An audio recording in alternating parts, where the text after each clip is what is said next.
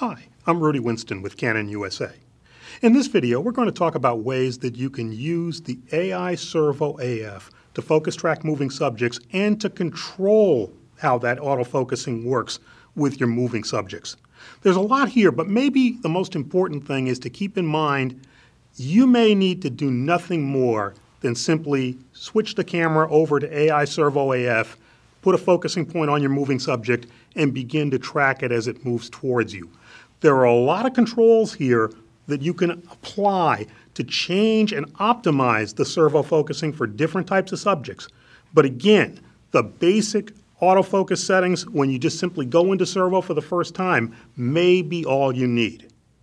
Now that said, think about the different types of subject movement that you can encounter with different sorts of subjects. You can have movement that is continually moving straight at the camera at a steady, continuous speed. You can have movement where the subject is changing speeds erratically, stopping and starting, zigging and zagging, and so on.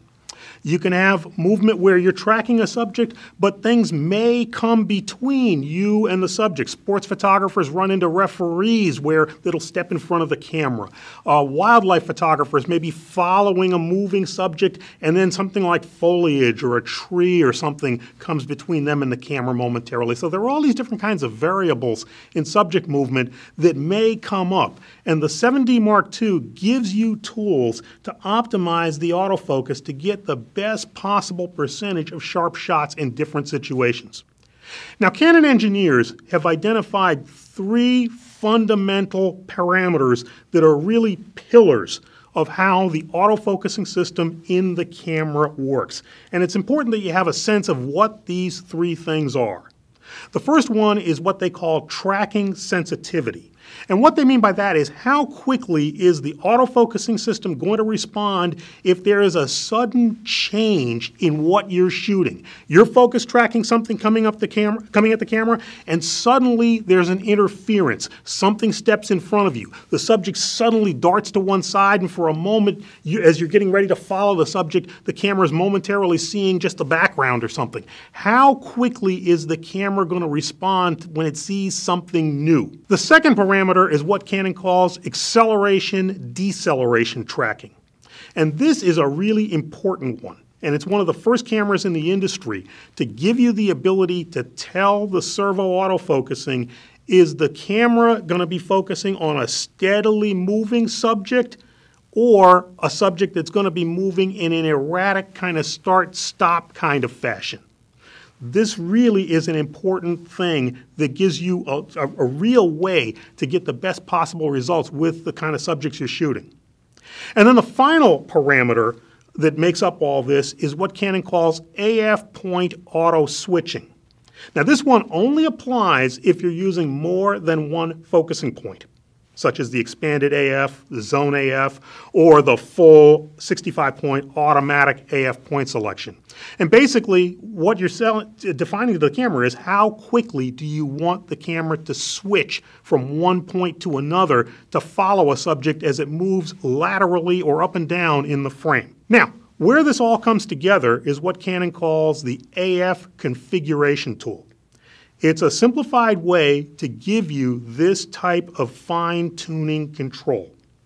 There are 6 separate settings that Canon calls cases, case 1, case 2, and so on, to change different aspects of those 3 fundamental parameters we just spoke of and tailor your AI Servo AF to different situations, different types of moving subjects. Case 1 is where the camera is going to be out of the box when you just simply set it into AI Servo. It's called the versatile multi-purpose setting. This is going to be the starting point. And for many of you, this may be the only setting you ever need. This is going to optimize the camera for subjects that are moving at a relatively steady, continuous pace. The system is fast enough and smart enough to respond to certain changes in subject speed and so on. But for many situations with moving subjects, case 1 is going to be your starting point. And again, if you've got a subject that you know is just coming at the camera at a steady speed, this is the place you probably want to be. Now, case 2 is called continue to track subjects ignoring possible obstacles. And what this is going to do is change the way the focusing system thinks. If you're tracking a moving subject, it's going to slow down the tracking sensitivity. So if all of a sudden there's an interference, something comes between you and the subject, or the subject momentarily moves away from the autofocus point that you're using, the camera won't try to instantly refocus on what it now sees. It's going to slow down that process, giving you a perceptible 1 Mississippi to get back on that subject again and refocus on it as it continues to move towards you. Case 3 is called instantly focus on subjects suddenly entering the AF points. This is just the opposite. What you're telling the focusing system to do is to track one moving subject and then be able to instantly refocus on a new one. Anytime you're in a situation where things may suddenly appear and you want to grab onto them right away, this can be a setting you want to consider. Case 4, subjects that accelerate or decelerate quickly. This is another very important one. Sports photographers, wildlife photographers know there are many situations where you don't have the luxury of focusing on something that's moving at a steady, continuous pace towards the camera. Basketball photographers working under the hoop with short focal length lenses where there's a lot of start and stop type of action. Wildlife photographers working with subjects that may be darting erratically to avoid a predator or something like that. Birds in flight. There's so many others where you want to be able to have the system react to changes in subject speed. It may stop and start suddenly, it may slow down or speed up suddenly. Case 4 is going to tell the camera, hey, be ready for this kind of movement. It'll still accommodate a certain degree of continuous steady movement, but it's much more ready to react to sudden changes. Case 5, erratic subjects moving quickly in any direction. Now this one only applies if you're using multiple focusing points. So in other words, if you're using automatic point selection with all 65 points, either of the zone AF settings or the expanded AF point settings, AF area settings where you have more than one point active, this is going to speed up the process of the system automatically changing points from one to another to keep up with subjects that move across the frame, either side to side or up and down. Case 6, subjects that change speed and move erratically. This one combines two things, the ability to speed up that changing of focusing points that we had in Case 5, and also to accommodate inconsistent stop-start type movement that we had with case number 4. Now, you can do further adjustment if you want to by pressing the rate button on the back of the camera, and then in any of the cases that we've described, you can go in to the detail settings and further adjust any of the 3 parameters we talked about. So it's very easy to adjust the tracking sensitivity, the AF point changing, or the acceleration-deceleration tracking to suit the kind of subjects that you need. Now finally, in addition to the parameters and the cases in the AF configuration menu, there are 2 additional AI Servo AF adjustments you may want to think about, and these are in the second AF menu of the EOS 7D Mark II. These adjust the camera's shutter timing when you're working in servo, and they're called AI Servo First Image Priority and AI Servo Second Image Priority. Let me quickly explain what they're going to do for you.